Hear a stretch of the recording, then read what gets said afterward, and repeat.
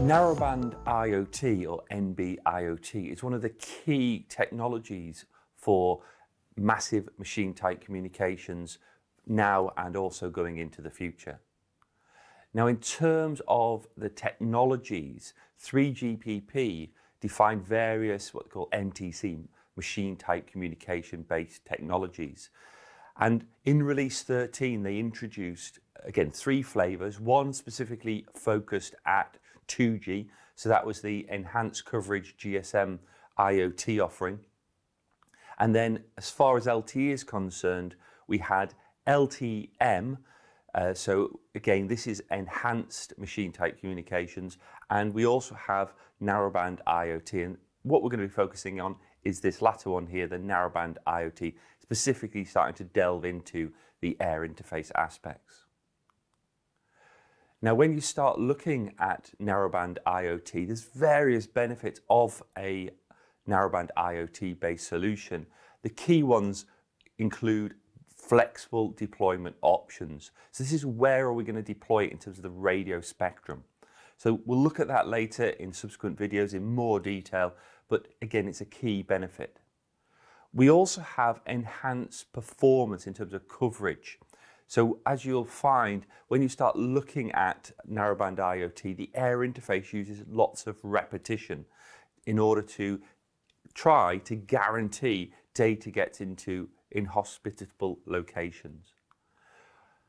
We also need to think about the battery life. So typically with any IoT, Internet of Things based device, battery life may be a key concern, especially when the IoT device might not have access to mains power. So it's running off a battery and it might be in a location where you can't get access to it. So therefore you want possibly a 10-year plus battery life. Now, in terms of the 3GPP releases of narrowband IoT, we can start really at release 13. So remember, LTE was initially added at release 8. There's been lots of enhancements of LTE, and at release 13, we introduced the first category of narrowband IoT device, referred to as NB1, or narrowband category 1. And that provided certain capabilities. You can start discussing data rates of IoT. However, you've got to be mindful that the data rates, you might be looking at peak data rates, but also if you have multiple devices trying to utilize the system, they're sharing that resource. So you've got to think about how that resource is allocated. Now, you can see the data rate isn't very large. It's 27 kilobits per second in the downlink. It utilizes 180 kilohertz as a channel. Now, that is the same, effectively, if you say 200 kilohertz, as what you would see in a GSM carrier, or, for example, in LTE when we start looking at a PRB, a physical resource block. So it mirrors the sort of the LTE PRB, the physical resource block, in terms of size, to provide this sort of limited capability. It didn't stop there. We're going to go through the various releases all the way up to release 17. So in release 14, you can see we introduced an enhancement, various enhancements, and that, in terms of a device, was referred to as NB2, narrowband category 2.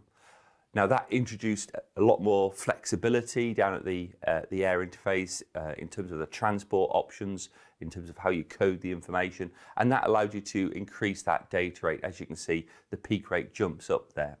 Now, I'm not saying everybody will get that, but it's all about making it more efficient, if you like, at the lower layers. Release 15 was a very big release because that's where 5G came in to the standards, the 3GPP standards. However, it didn't impact narrowband IoT. So for example, the narrowband IoT at this point in time didn't have anything to do with 5G technology. It was still all very much 4G technology. And there was a few enhancements to do with the NB2, such as looking at reduced power options, improving latency, extended range, but we did add the support of TDD, time division duplex, and we'll see that later in other videos. As we hit release 16, now that is a big change for narrowband IoT. A lot of enhancements. One of the key ones is the support of 5G. So a narrowband IoT device utilizing a 4G radio can access a 5G core. Again, this will be discussed later on in other videos. And you can see we then go on and have further enhancements to do with power, latency, etc.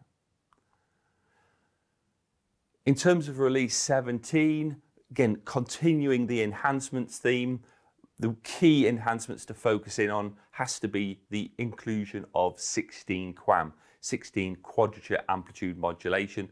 That boosted the data rate, as you can see, up to approximately 250 kilobits per second. Now, this is just a summary of some of the key highlights associated with those releases, but if you look at the specifications, there's a lot more detail down in those specifications. Narrowband IoT is a 4G technology, and therefore, from release 13, it was designed to interwork with the 4G core, or the EPC, the Evolved Packet Core. So as you can see here, I've got my IoT device connecting through my eNode B, my Evolved Node B, going up to the core network. And inside that core network, you have various functions. One of the key functions at the top there, closest to me, is the SCEF, the Service Capability Exposure function. And the reason I say that's a key function, you'll find for IoT devices, we have different methods for delivering data. So for example, typically your data goes through a PDN connection, which runs through what's known as a serving gateway and a PDN gateway, as illustrated here. However, with the SCEF, what you can do is you can send example here, some, let's say, non-IP data, referred to as NID, through that SCEF down to that eNode B and across the air interface and vice versa. So you can see we have different ways of delivering data to that particular device. And the idea of this route here is it's more optimized because it's embedding a little bit of data onto the signaling, onto the control plane. Now from release 16, we added the support of the 5G system. So what you have is this diagram here where you can see my eNode B has changed to an NG, a next generation eNode B. And one of the key things about a next generation eNode B is it supports the what's called N2, N3 reference points, which connect to a 5G-C or a 5G core. So now my IoT device, which has got a 4G, if you like, radio, we can bolt on some 5G, what's called NAS, or non-access stratum signaling. So the device can talk 5G to the 5G core network. In a similar way, we can connect to the data network. Terminology is slightly different, but we have a PDU session if we're going off through the user plane function that's illustrated here, the UPF.